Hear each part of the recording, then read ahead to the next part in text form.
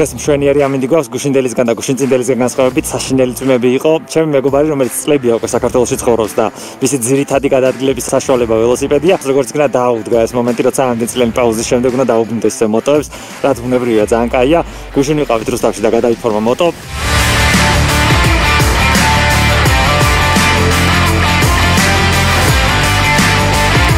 ეს გავიკვირდებათ, როცა ნახავთ მოდელს, მაგრამ ალბათ ვიდეოს cover photo უკვე ნახეთ და აღარ გიკვირთ. ეს საკმაოდ ძველი, უბრალოდ ძალიან ძველი აპრილია გახლავთ და იმისთვის რომ მიხვდეთ რატომ გადაწყვიტა ნიკოლასმა მოტოს ყიდვა, იმიტომ რომ კარგად სიმართლე გითხრათ, ვერც მე ვერ ხვდები, რატო გადაწყვიტა მოტოს ყიდვა, აუცილებელია მისი თვალით შეხედოთ ამ ყველაფერს. ზოგადად რა უტარებია რა მოტოები მოწონს, ბევრი რა ვილაპარაკოთ, წავიდეთ, გავტესტოთ მოტო, ვისიამოვნოთ, გავეცნოთ მას, ვისიამოვნოთ მისი რეტრო ძველებური ფორმები, მოვისმინოთ ძრავი როგორ ჟღერს ამ მაყუჩებით და ასე შემდეგ წავიდეთ.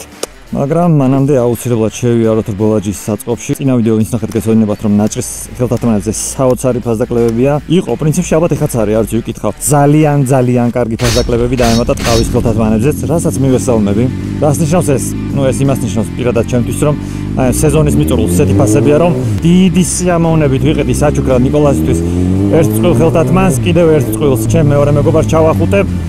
და ერთ წყვილს ჩემთვისაც ვიყიდი ნაჭრის მოდელს. ვინც ფიქრობთ რომ ხო არ გაგიჟდაო ზანთარი მოდის და ნაჭრის ხელთათმანი რაში უნდა გამოიყენოსო, მე ALM-ის ბრენდის ორი მოდელი უკვე ისედაც მაქვს, ერთი მოტოსთვის და ერთი სკუტერისთვის, ორივე მოდელი ტყავის არის და ეხლა ნაჭრის მოდელს მარტო ამიტომ ვყიდულობ რომ უბრალოდ იმდენად კარგი ფასია, რომ აი ეს ზამთარი სულ ხო არ იქნება როდესღაც ხო მოვა გაზაფხული.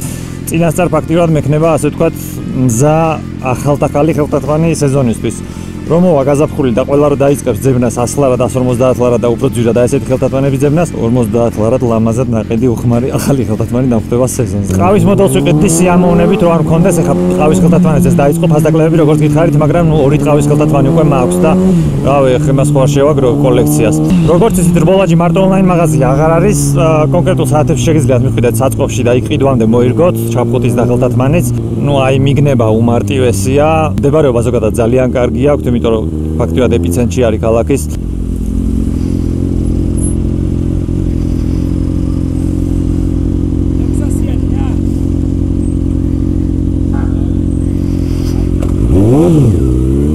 პერის მოპირდაპირე მხარეს აი აქ არის სასახლე, ეს გახლავთ ალექსანდრე ჭავჭავაძის ქუჩა. ამ ქუჩაზე რომ ავუხვევთ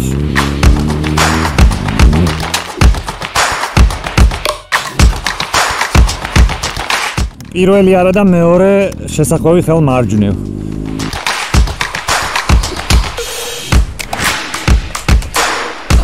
როგორ ესე იგი მე მინდა აი ეს ყველაზე იაფიანი სამი ცალი. ერთი L, ერთი XL, ერთი 2XL.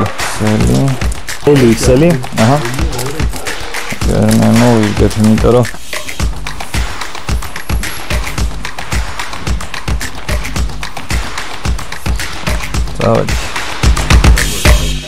Hi, bud. How are you doing? Good. How are you? I'm good.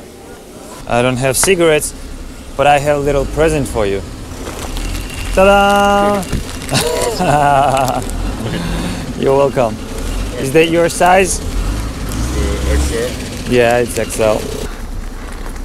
It's like I was turning and Yeah. my wheel went it Really? slipped going by Luca Colare, but I was hauling ass and I hit this painted part. Those are slippery. And my wheel just went out from under completely and like slid on my side. Shit. It's so fucked. And this, I was just going around, not even fast, but like kind of between some cars, and my wheel was like, whoa.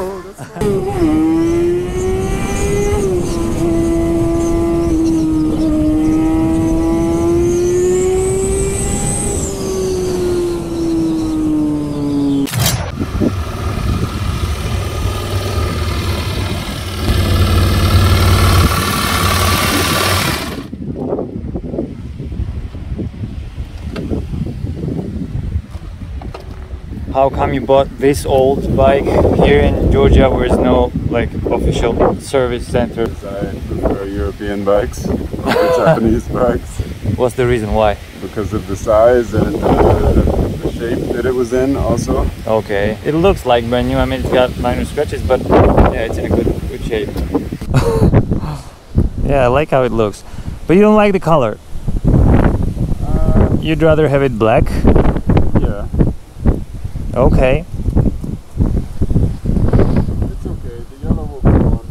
პირველ რიგში ძალიან მოკლედ გეტყვით სპეციფიკაციის შესახებ. ეს მოდელი ამ სახელით, ამ დიზაინით 2004-ში და 5-ში გამოდიოდა. ფაქტიურად 1000 კუბიანი, 998 კუბიანი სითხით გაგრილება ინჟექტორული ვითვინძრავი გვაქვს, რომელიც მაქსიმალურ სიჩქარეს 260 კმ/სთ გამოემუშავებს და ადგილიდან 100-მდე 3.2 წამში ჩქარდება. 118 ცხენიძალა 9200 ბრუნზე და მაქსიმალური თორქი 96 ნიუტონი 7000 ბრუნზე. დარწმუნებული არ ვარ, რომ ეს მოტო აი ამ ყველაფერს ახლაც იზამს, იმიტომ რომ ამის წარმოებიდან 18 წელია გასული, მაგრამ მინიმუმ იმას მაინც გეტყვით, აი ამდენი ხნის მერე საერთოდ რამე თუ შეიგრძნობა ამ მოტოს მართვით. სველი მრავალდისკიანი კონუსი გვაქვს, იგივე ცეპლენია. რო გითხრათ აი სიჩქარეს რორთავ მაგარ სიამონებას ღებულობთ, მოგატყუებთ, საკმაოდ უხეში მგონია. ცოტა ჭიდაობა მიწევს მარცხენა სახელურთან, მაგრამ ეს მგონი ნიკოლას აქვს ესე შვარცენეგერის სტანდარტზე დაყენებული ეს მარცხენა სახელური. მოტოს მშრალი წონა 90 კილოგრამია და ლუბრიკანტებით და 19 ლიტრიანი საწვავის ავზის გავსებით ჯამურად ზღოლის გარეშე 222 კილოგრამს მივიღებთ. ეს სველი წონა გახლავთ 82 სანტიმეტრზე ოდნავ ქვევით გვაქვს. სავარძელი რა ძალიან კომფორტულია, იმიტომ რომ ფეხს ნორმალურად ადგავს, ალბათ ცოტა შედარებით დაბალი მძღოლი, მაგრამ თვითონ ჯდომა ამ მოტოზე ძალიან უცნაურია. არც სოროში არ ვარ თავი შემძვრალი და არც შეძლონგზე არ ვარ წამოწოლილი ჩოპერივით და ბობერივით. ალბათ ცუდი შედარებაა, მაგრამ რაღაცნაირად მინდა 300-ზე ვიჟეხი ხოლმე, თითქოს აი ასე, აი სადღაც შუაში, არც თლად იქით და არც თლად აქეთ. აბა ჩაჭერავ ცადოთ. სადღაც 23 შორის არის ამისი ჯდომა. ვაუ! დასაწყისი საკმაოდ კარგი ძალა გვაქვს.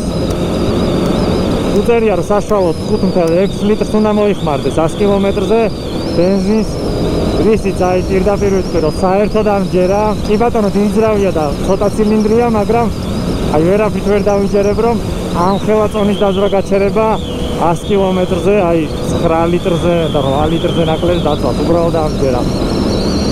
ამას დღევანდელ ეპიზოდში სამწუხაროდ ვერა, მაგრამ სამომავლოდ აი ნიკოლასი რო იხმარს, აუცილებლად გაგიზიარებთ რაღაც პერიოდში, თქვათ რამდენად რეალურია დღესდღეობით აი ეს მონაცემი ამ მოტოთი.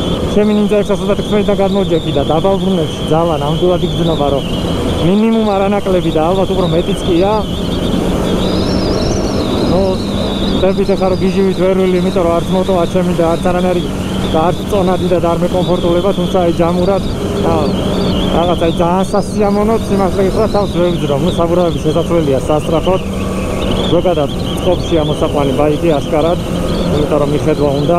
222 კილო რო ჩემთვის SuperSkinny მძღოლისთვის ვერ იქნება კომფორტული, ეს გადია, თუმცა ნიკოლას საკმაოდ მაღალია, სადღაც 2 მეტრამდეა, 1.90-ზე ცოტა მეტია მგონი და მისთვის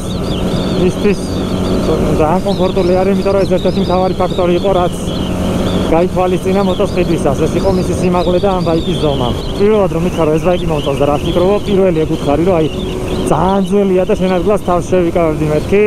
ძველი რომაა ეს, არა მარტო იმიტოა პრობლემა, რომ შეიძლება ნებისმიერ წამს რაღაცა დეტალი ან რაღაც რეზინა ან რაღაც ძალიან წვრილმანი გაფუჭდეს, რადგან თქვა ყველაფერს აქვს ხო, მართლა და მართლა თავისი ხანდაზმულობის და რაღაცა სიცოცხლის და სიკვდილის ციკლი და დრო.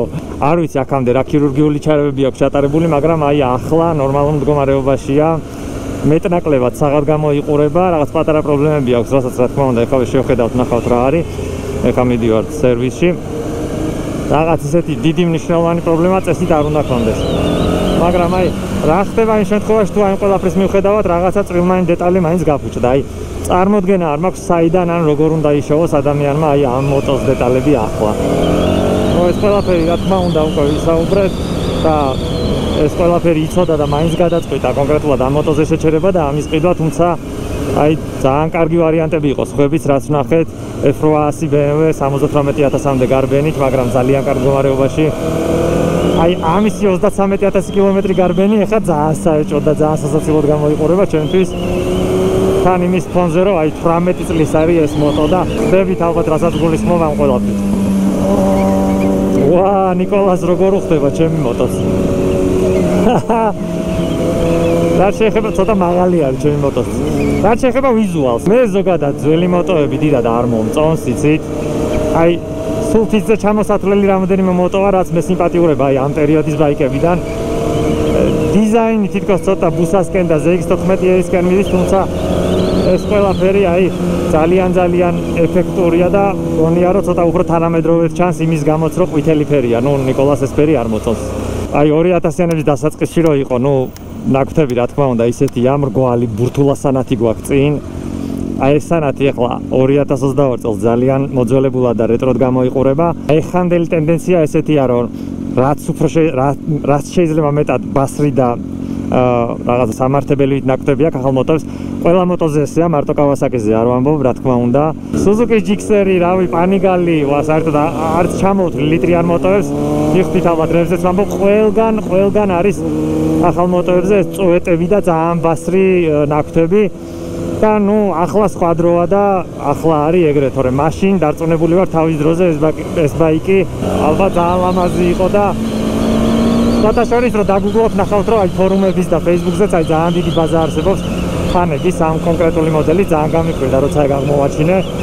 აი ძალიან აქტიური და ძალიან ჩართული ეს არის community-ა, კომუნა არის, ვინც აი კონკრეტულად ამ მოდელის მოყვარული არის. ეს მოტო აქ როგორ აღმოჩნდა, წარმოდგენა არ მაქვს.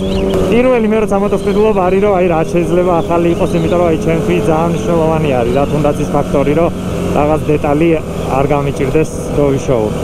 ძალიან უცნაური საინფორმაციო დაფა გვაქვს. ალბათ შეამჩნიეთ, აი ამდენი ხანია ვზივარ და ვსაუბრობ და რაღაც ორად გაყოფილი, ორი ცალი ცალ-ცალკე სხვადასხვა შუაში ციფრული მაჩვენებელი სპიდომეტრის აქეთ იქით საინფორმაციო დაფა აი ორადაა გაყოფილი. აი ეს შორეზე რატო გაწიეს, აი ვერ ხვდები, აი ჩემთვის ძალიან უცნაური არის.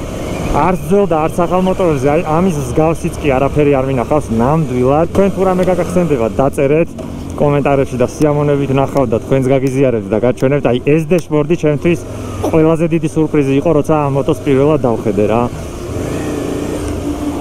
ნუ ნელ-ნელა მივუახლოვდით ჩემს საყვარელ ნაწილს, რაც ყველაზე მეტად მომწონს ამ მოტოში. ეს გახლავთ მისი ხმა.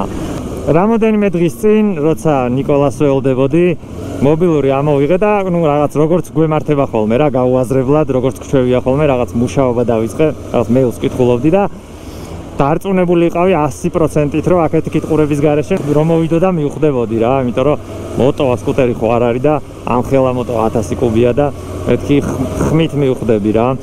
ძალიან გამიკვირდა რომ რაღაც მომენტში საერთოდ არ ველდებოდი, ამოვიხედე და დავინახე რომ უკვე იქ დგას, ანუ დაუპარკინგებია, გადმოსულა მოტოდან და ვერც შევამჩნიე.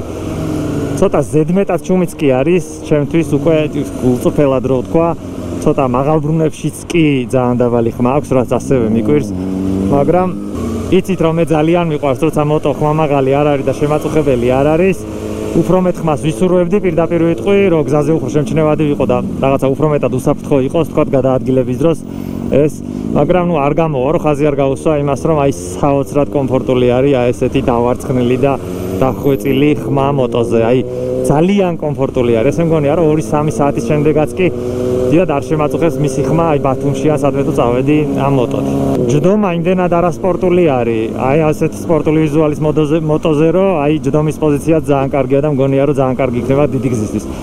ერთადერთი რაც აი ნამდვილად ვიცი რომ შემაწუხებს და ახლას მაწუხებს, ეს არის მისი წონა. მითუმეტეს ადგილზე დიდი კუთხით მოხვევისას აი წარმოდგენა არ მაქვს სად არის ზღვარი, რის შემდეგაც აღარ უნდა გადავხარო მოტო, იმიტომ რომ მგონია რომ დაეცეკ, დავარდება. მოკლედ, ჩემთვის წონაც და ზომაც აშკარად ძალიან დიდია. თუმცა ერთ-ერთი მთავარი მიზეზი, რის გამოც ნიკოლასი ამ მოტოზე შეჩერდა, ნუ ბიუჯეტის გარდა, იყო ის, რომ მისი სიმაღლისთვის არის იდეალური და ეს ერთადერთი ვარიანტი იყო, რომელზეც დაждდა და მოერგო და ძალიან სასაცილო იყო. ერთ-ერთი Yamaha ვნახეთ. საფეხურზე რა დადო ტერპი, მუხლები თითქმის საწვავის ავზის ზევით ჰქონდა და აი ძალიან სასაცილო შესახედი იყო და ბუნებრივია რომ ზომაც მნიშვნელოვანი არის. ნუ მისთვის ერთ-ერთი მთავარი კომპონენტი როგორც გითხარით, ეგ იყო რომ მინიმუმ მოტო ყოფილიყო რაც შეიძლება დიდი რომ მორგებოდა წესიერად.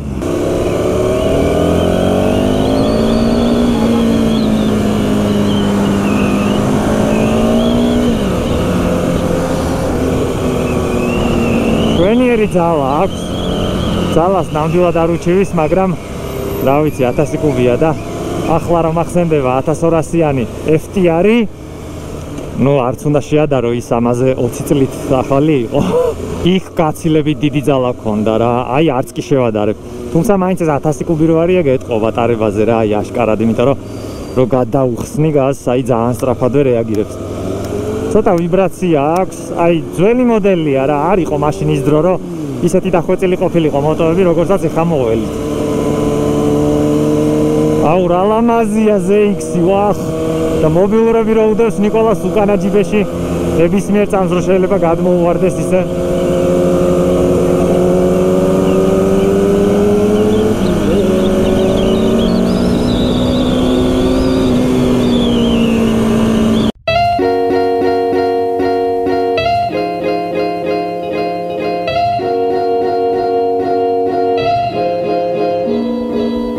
საწვავი ავავსეთ, მოვედით, ვებულობთ სიამოვნებას, მოიღრუბლა, ძალიან დიდი იმედი მაქვს არ გაგვიწვიმდება. დღევანდელი ეპიზოდი ალბათ აქ უნდა დამთავრდეს. თუ რამე კონკრეტული გაინტერესებთ, დაწერეთ მაქსიმალურად შევესწრები, რომ გადავიღო ის რეისის სურვილიც გაქვთ, რომ ნახოთ ამ არხზე. არ მოიწყინოთ, შევხვდებით ძალიან მალე ახალ ეპიზოდში. ზუსტად ერთ კვირაში, როგორც ხედავთ, ყოველ შაბათს იტვირთება ვიდეოები. დროებით.